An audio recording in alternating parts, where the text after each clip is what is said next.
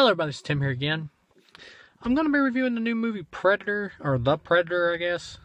But right before I review that one, I figured I wanted to do another Ernest movie. Yes, another Ernest flick revisited. This time Ernest Goes to School. The reason I'm doing Ernest Goes to School is because I kind of pretty much forgot about it in the last video when I revisited Ernest Goes to Jail and Slam Dunk Ernest, and I was kind of ranking them, and I kind of forgot about Ernest Goes to School. So I wanted to watch it again and revisit it. When I said Slam Dunk Ernest was probably the worst for me personally of the Ernest flicks, I was wrong. I forgot about Ernest Goes to School. It's easily the worst. It's not a terrible movie, but it comes close. It's passable. Just like Slam Dunk Ernest, it's another passable Ernest flick. But this is an even lower level passable Ernest flick. I'd give it a low 2 stars, just like Slam Dunk Ernest, except it's not as well put together. I'll say this, when it was entertaining, I was more entertained by this one than I was Slam Dunk Ernest, mostly because it wasn't as, like, you know, little kid moral-ish as Slam Dunk Ernest. Pretty much in this one, Ernest needs to keep his job, so he has to go back and get his diploma.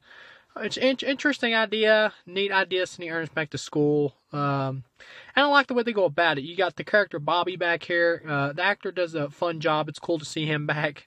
And you got Linda Cash playing his sister in this one, and she pops up in a lot of these Ernest flicks in different roles. She's actually kind of cute, in my opinion, in these movies. But yeah, and they're scientists, and they make Ernest become smart, and it's really cool seeing Jim Varney once again play 2 different versions of himself, playing the dumb Ernest, you know, and super smart a-hole Ernest, who's really prideful. That was neat. I was entertained by that. When that was going on, I was more entertained by the film than I was Slam Dunk Ernest. But once it gets to the end, the film just kind of drags. And when it gets to the end, it kind of culminates in a football game. I'm not a big sports fan, and so it was pretty boring at the end when it was just kind of like a football game. Although when Ernest was like helping his school's team like win the match, that was kind of entertaining. Like Sarah Chalk from Roseanne is in this, and she plays one of the students, and they do this thing called the Cupid play, where she like flirts with this other football player and gets him to like pass her the ball, and Ernest is like behind them, dressed up in the tutu and stuff, shooting a Cupid arrow. That was kind of charming. That was pretty funny. And when Jim Varney is doing the smart, full of himself Ernest is hilarious. Like, there's this scene where this dude's like,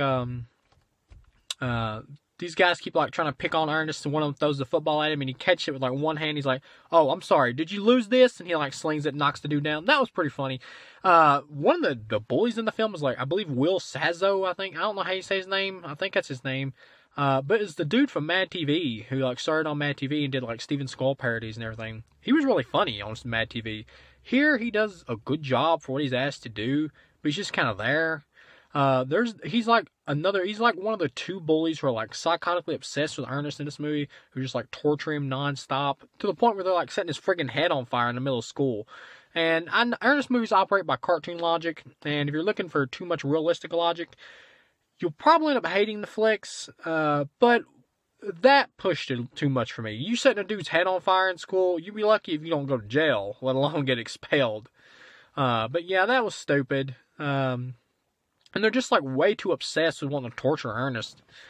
But anyway, there's this dude that's wanting to close the school down. Really why, I don't know. It never really explains it. I guess he just gets a raise if he closes it down. It's really a one-note character. The villain's pretty piss poor.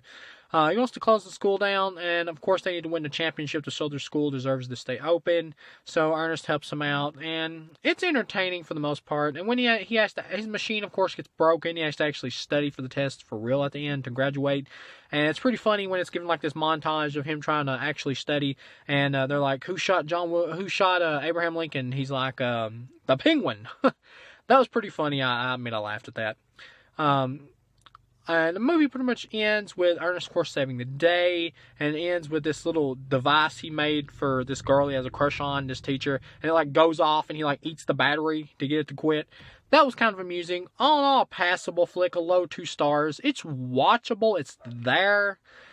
But like Slam Dunk Ernest, it's just one of those just there Ernest flicks.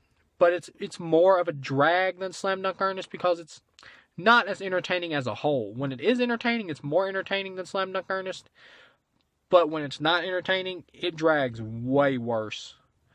Another funny scene that I almost forgot is when Ernest is lost in the hall, and this hall monitor shows up, and it's like this old west cowboy on a horse, which was really funny. Some of the cartoon like logic in the Ernest flicks is really funny, quirky stuff.